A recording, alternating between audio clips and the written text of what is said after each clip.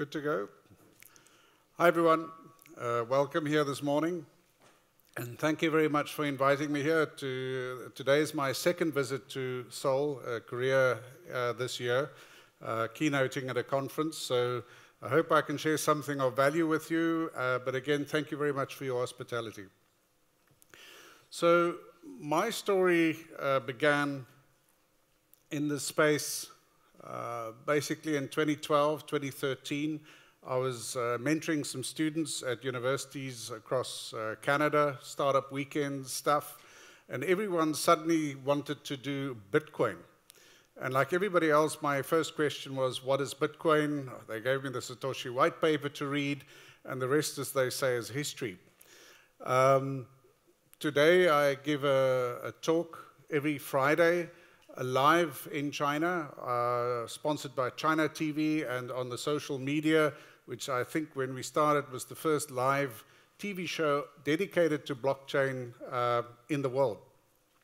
So we have a very large audience there, and China is a whole different story, totally embracing blockchain and moving forward quite aggressively applying the technology, which I hope to see in Korea as well. But I'll explain for a number of reasons. I travel widely.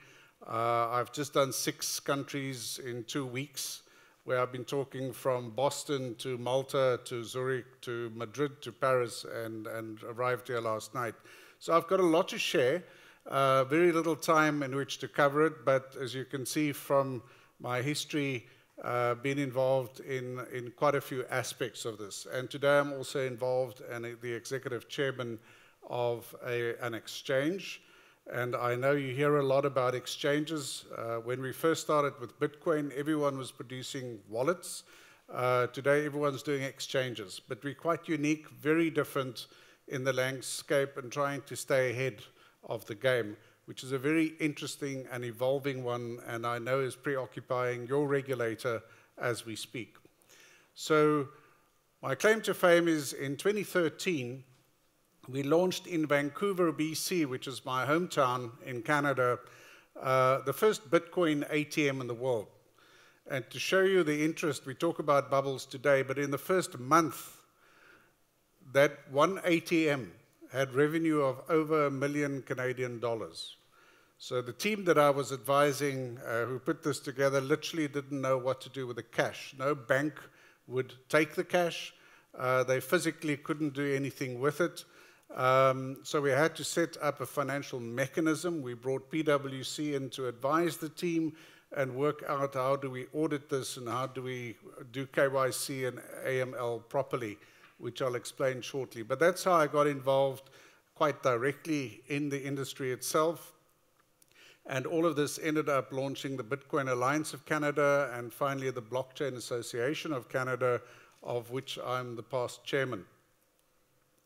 So you've seen this picture before, but very interestingly, this drawing comes from a Rand Corporation, which became part of IBM in 1964 already. People were puzzling over should things be centralized, decentralized, or something in between, distributed. The interesting fact is today, and I might say some things that to the traditional blockchain community, the so-called maximalists, as we call them, might sound heretical, but the majority of applications of, if I can point, of blockchain today is in private blockchains. 3/4 of all the commercial applications of blockchain today is by IBM, which leads, Microsoft and Accenture. Surprise, surprise, commercial applications of blockchain across the world. So blockchain is being used in different forms and fashions. There's no one blockchain-fits-all solution, and that's the emerging picture. But yes, on the other side, we have, oops, let me just go back, wrong button. We have decentralized applications where people are trying to use peer-to-peer, specifically in arenas where there isn't enough infrastructure, and you want to be as democratic as possible. But what institutions and governments fear is in that model, if you have rogue actors, which we've had thanks to Mt. Gox and Silk Road and servers sitting in remote locations in nations specifically that might not be sanctioned via Korea or the United States or Canada, where I'm from. How do you deal with that? So that's a concern. And that holds back a bit of the application of the technology and, of course, preoccupies the regulators as we speak. The prevailing model is one of more of a distributed network, which you should all know what that means. That's cloud computing. So we're seeing hybrid models emerging across the board, and that will be the solution set going forward. So what we have, and there's been very strong support for blockchain coming from the World Economic Forum, from the IMF, that truly sees this as the fourth industrial revolutions, one of the founding blocks or cornerstones, if you wish, because there's so much that we can do with this technology. And similar to the evolution of the internet, we're just starting to see, and I think today or a few days ago, it's 10 years since the publication of the Satoshi white paper and the birth, if you wish, of Bitcoin, the first application of a blockchain solution, which is truly revolutionary. So out of this potential, we can create many other foundations, socially, commercially, at government level, and in a variety of applications, which I'll just walk through very, very quickly. I am amazed as I travel the world how much activity is taking place. And we've heard a lot and some terrific previous speakers, especially the trend analysis slides. It indicates how we've come through this bubble and now we're in some kind of trough of disillusion or whatever the case might be. But the industry, the business of building blockchain solutions never stopped. It was the speculation and the greed and the ICOs that maybe caused that bubble, not blockchain itself. And people tend to equate Bitcoin with blockchain and with ICOs. It's different. It's completely separate and distinct. But in the media, they tend to be controversial and link them all together. What we have is, thanks to the invention of blockchain, is Bitcoin, the first application, financial application. And the financial sector led in the use of blockchain because Bitcoin was the first application. The vision at the time was that we now have some form of digital cash. We now know it's become more of a store of value. And digital cash, whatever that is going to be eventually, is still emergent. But what we are seeing, don't have time to get into that, we have, and that's what our exchange is about, we have nations who want to have their own digital currencies. We're researching that in Canada. Venezuela, controversially, as you know, has launched their own petrodollar. There's some Caribbean nations, Bermuda, Barbados, that we've been engaging with who want to launch their own digital currencies. Malta, Estonia, where we're also setting up offices, all starting to engage at this level. And it's really to make the use of money, especially for trade and investment globally, more frictionless and easy to use. And that has its own implications.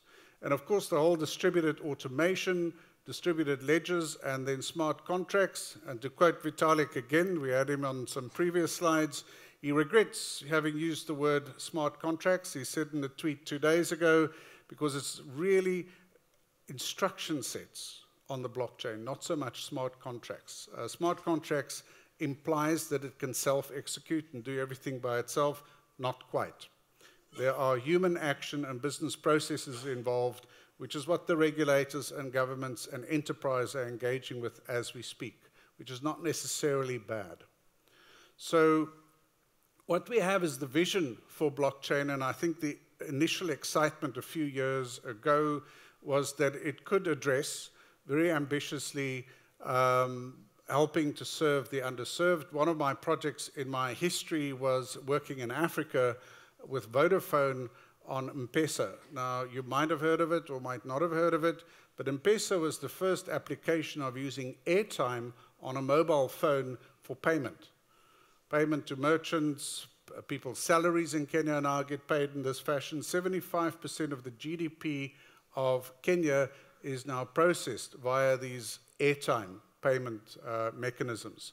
So people had the idea that blockchain could come in and play that role as well, and we still need to see those solution sets emerge. I like to coin this term, unbanking the banked. in countries like Canada, which has the highest use of credit cards per capita in the world, paying enormous fees, one would imagine that people would embrace Bitcoin and digital currencies. Quite the opposite. People's and consumers' behavior tend to stick, and they don't want to move from something that they regard as less risky because it's insured on their credit card, their payments, to Bitcoin. If you lose your money, it's gone.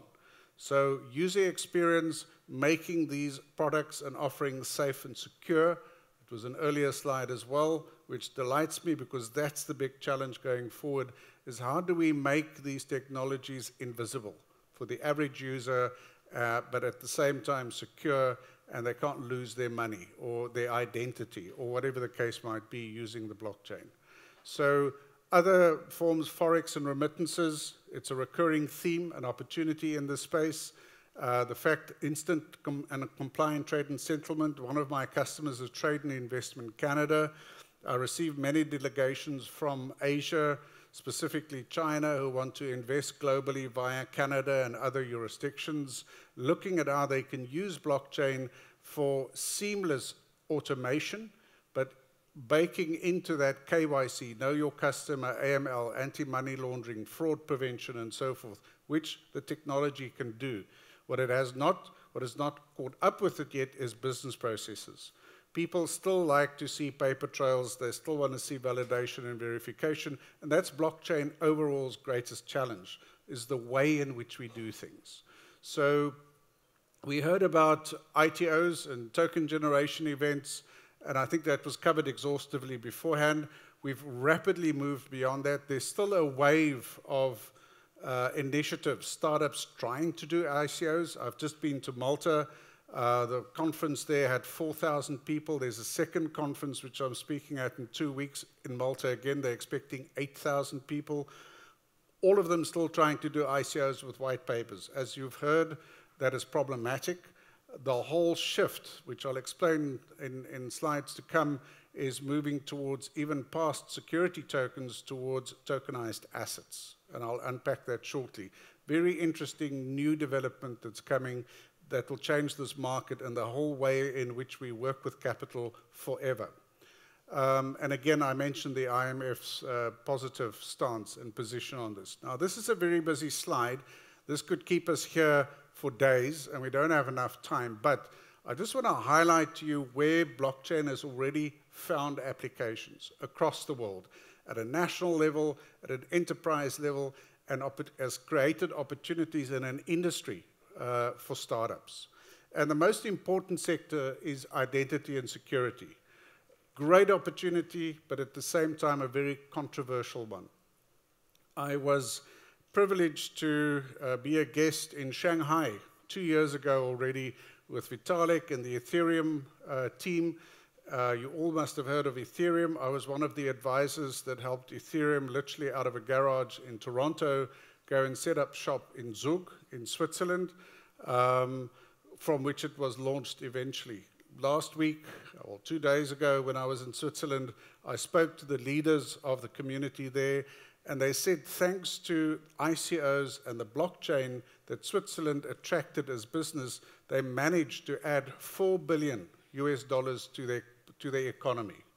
Incredible benefit to that community and to that jurisdiction, which is why I think a lot of jurisdictions around the world want to become havens for blockchain. I'll leave that on the table. I'm not here to tell Korea what to do, but there's money to be made here, but in the right way, in a safe way, and protecting consumers at the same time. So back to identity and security, people assume that blockchain would naturally step into that role.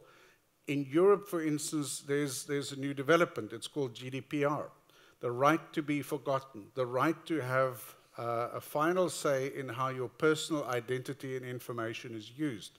So the argument goes, if my information is immutably and forever held on a blockchain, a public blockchain, which is in the public domain, how can I change or delete information that doesn't suit me or that I don't wish to be made public, or we've moved on from that? Let's say there was a criminal offense and people now don't give me a job for that reason and so forth. So still to be figured out.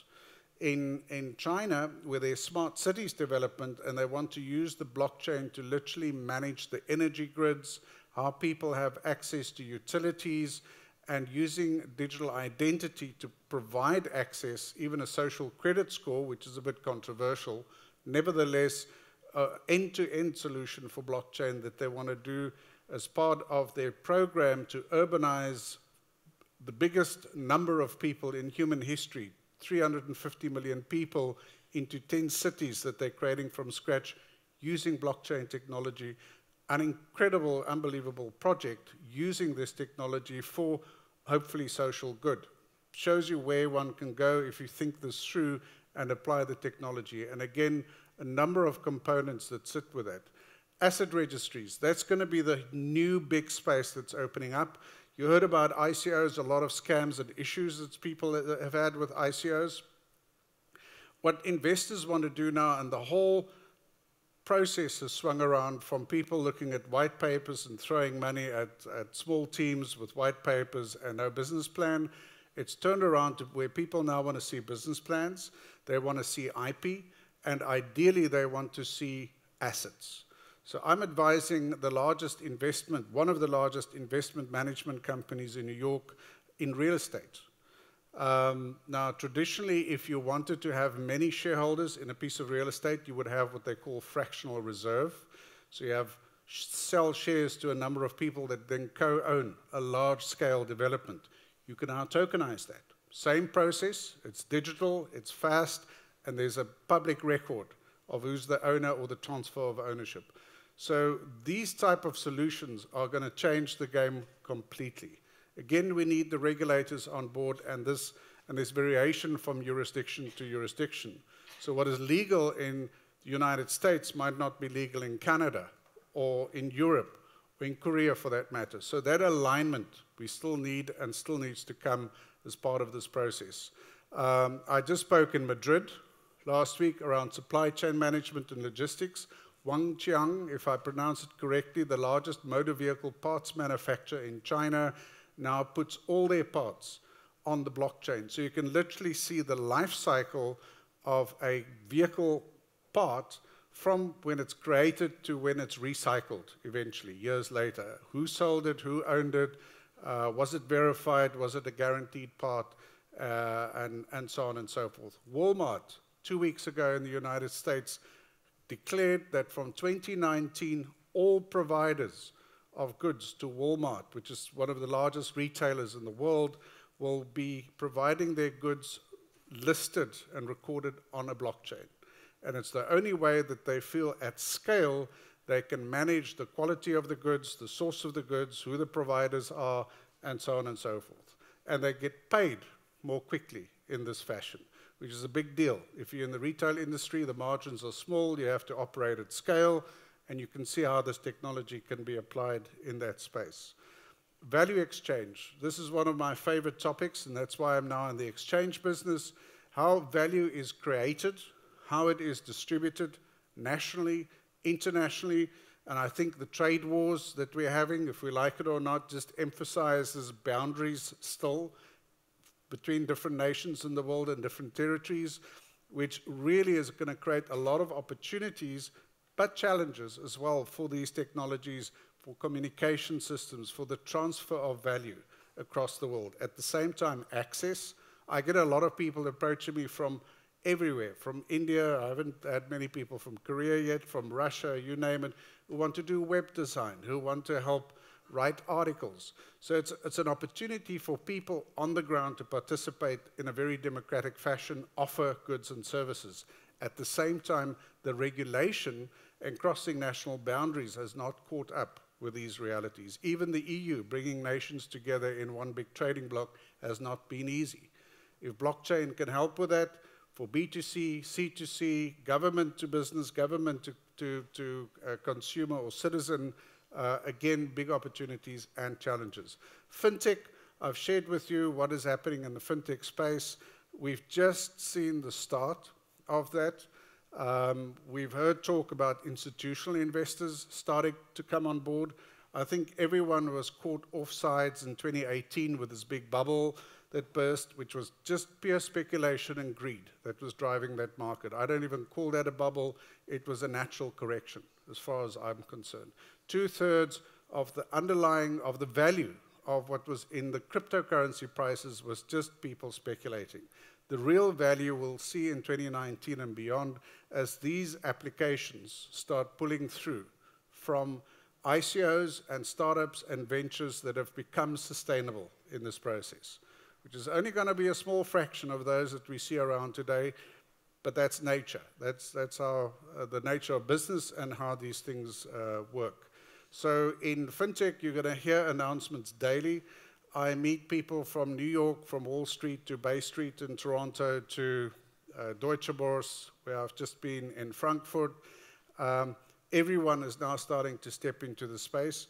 You haven't seen the public announcements or the money flow yet, but we will shortly. Again, it's the regulators. Money, at the end of the day, will only go where there's certainty. If there's uncertainty, money stays away. So the regulators are necessary to create stability and certainty. And once each nation, and hopefully in alignment in years to come, are creating stability for the money to flow. Otherwise, we're sitting with other people's money in an environment where we cannot guarantee returns and we cannot guarantee that they won't lose their money until there's a stable, measured, and accountable platform. The next big challenge is, and I don't want to get too technical, but for those who are working with change management, if you've done digital transformation projects in your businesses, in government, in your enterprise, same thing. The big challenge for specifically digital commerce, e-commerce as we used to call it, blockchain and its range of applications that's emerging, and the new tokenization of value, similar to the exchange of communication on the internet, we now see the exchange of value thanks to the blockchain. So where these come together and interoperate is the new dynamic. And in 2014, I wrote a paper, it's a bestseller on Amazon, the FinTech book, made a contribution there and set out the terms for which this new economy, the fourth, what we now call the fourth industrial revolution, will start to materialize and provide real social and investment and commercial benefit to audiences such as your own and one of the Asian tigers, which is Southern Korea. So we see applications in big data. The big data firms, predictive analytics, coming up strong as an opportunity in this space. Cybersecurity, I can't say enough about that. I sit on the Cybersecurity Roundtable for Canada, working with various nations. It will only become more of an issue as we go forward for a variety of reasons. The technology is just becoming so good. Internet of value and Internet of assets, as I like to call it. Machine-to-machine learning, Internet of things. Automation is allowing things to talk to each other and make decisions on our behalf, which is where the so-called smart contracts or instruction sets attached to tokens or tokenization or the blockchain comes into play. That's still an untapped market, huge potential and opportunity in that space.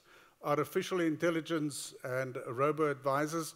I also start to add things like quantum computing.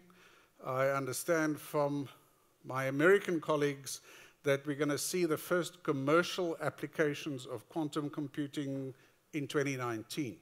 There's a race going on which has all kinds of implications for security. Encryption on blockchains is a vulnerability, but there's already new algorithms being designed and have been deployed, might not be in the public domain yet, that are quantum proof. So good things to know if you start entering this business and start making investments. So we heard earlier on cryptocurrencies. It's kind of came and gone with this bubble, so-called. Probably 90% of the 2,000 cryptocurrencies that you see listed on CoinMarketCap are gone, and likely, in my opinion, won't come back. But it sets the stage for those who survive and new ones to come. What we have now is crypto commodities. Again, raw digital resources. People get rewarded for selling storage or processing power on their computers, even their mobile devices. and get tokenized value in return. Tokenized assets, I can't say enough about that, but pretty much saying goes, anything that can be tokenized will be tokenized. Last year we said everything that could be decentralized could be decentralized. We've moved on from that. So a whole new platform starting to emerge. And of course, crypto art and collectibles. In Korea, like myself, you're big into gaming. I love gaming. And even converting that into loyalty points and rewarding people through loyalty and tokenized loyalty is a big new emerging opportunity in the global entertainment, media, and social exchange market. So a lot of information here, but it just summarizes what I've just said, is that digital asset management and value exchange is the new mature play that's emerging. And that will cross over between these new inventions, new blockchain platforms and interoperability that's being created, and your traditional platforms. Remember, the incumbents still hold your data. You're still their customer. They're not going to give that away, but they will use blockchain and these new technologies to enhance your experience. So no big surprise. Closed and open digital economy market spaces, if we like it or not. I always use the two comparisons. You have Apple, what we call a closed garden technology. Everything is owned and controlled by Apple. You pay Apple, you get everything within the Apple environment. Think of that as your private blockchain equivalent. And then you have your open market, which is more your Amazon or the Linux type applications, which is open source, open participation. That's more your public blockchain thing. And these two worlds will compete and overlap at the same time with many opportunities. Again, the convergence of other applications, IoT, machine-to-machine learning, data, we'll see more mature and evolved solutions entering that space quite rapidly. But again, fresh challenges for interoperability, compliance, and regulation across the world. So I mentioned this before, value creation, value management, value exchange is the name of the game. And again, we don't have time to go into the detail here, but again, decentralized and centralized ownership of goods and services, the management thereof, which is your brokers, broker-dealers across the world, and the aggregation of information, and then the exchange of that value is why the majority of initiatives in the blockchain space are exchanges. Everyone has seen this opportunity. There's a whole gold rush into this space happening as we speak. In terms of the ecosystem, and this is a study we did for the Canadian government and a few other governments as well, we're starting to see different sectors integrate or linking with these technologies and taking advantage and even leapfrogging into their markets solution sets. And not enough time to go through this, but globalization, service verticals becoming interoperable, and KYC and AML through RegTech and blockchain-enabled solution sets and automation is starting to come into play. So what we are offering through Quantex, which is an initiative that we registered offshore outside of Canada. The main body of the team is in Canada, but we've set up shop in Bermuda and launching this exchange in Europe, is taking advantage of what used to be handwritten ledgers. And this is the business processes that we've inherited, have been around for the last 80 years. So it's not going to go away. If you deal with NASDAQ or the New York Stock Exchange or the Hang Seng or whatever, this is how they manage information and investments today. But it's moving through cryptocurrencies, virtual assets, and securities into a market that's going to be trillions of dollars. So arguably, this is going to be the biggest transformation of capital in human history, where we're going to be able to tokenize any value. So where we used to walk around with paper notes guaranteeing that you'll get paid whatever value is written on this piece of paper, it'll become digital. There's no other way we can move into the future without utilizing these technologies, and we want to take advantage of that. So we can see trading, and the engine that we've created allows for 10 billion transactions a second, working off-chain, linking with blockchain solution sets, and we work with a number of decentralized exchanges that, because they are decentralized by nature, cannot scale, cannot trade as fast, but they're looking for liquidity pools. They need custodial. If you want to do this in Canada and the United States, you need to be able to offer custodial services. You need to provide insurance, which doesn't exist yet for blockchain and cryptocurrencies, but it's coming. And that will allow us to minimize costs, speed up these things, and globalize these ventures. So what we've seen happen in your traditional exchanges and scale quite dramatically is what we are now seeing emerging into, thanks to blockchain and cryptocurrency style solutions entering the space as well. So we'll see new crypto exchanges emerging that will be able to scale beyond traditional exchanges. So we see this overtaking traditional exchanges in years to come. Not tomorrow. This is a 3 to 5 year build out, but it shows you what the opportunities still are for the space. So again, I mentioned investment services, custody, and liquidity enablement becomes the keystones to what a future exchange that's going to be sustainable should be able to offer. And this is just the business process involved in delivering, in our case, a solution to institutions, high net worth individuals, and also crypto banking. So we've created, and in conclusion, what is called Block Forum International. We're launching at the World Economic Forum in January next year. Will be the inaugural event where we're bringing leaders in the blockchain and cryptocurrency space together with government, the IMF, the World Economic Forum, to talk about how we align jurisdictions across the world and enable governments and people who are ready to embrace this technology in a positive way and learning from best practice and examples in the space. Again, not enough time, but there'll be a round table. If anyone is interested, please reach out. And we plan to have these roundtables across the world in jurisdictions that are ready and feel the need to learn from other nations in terms of what is applicable for you on your terms in Korea, for instance. So again, thank you very much for your time. I hope that was of interest, and thank you very much for having me. Cheers. 네, 뜨거운 박수 부탁드립니다.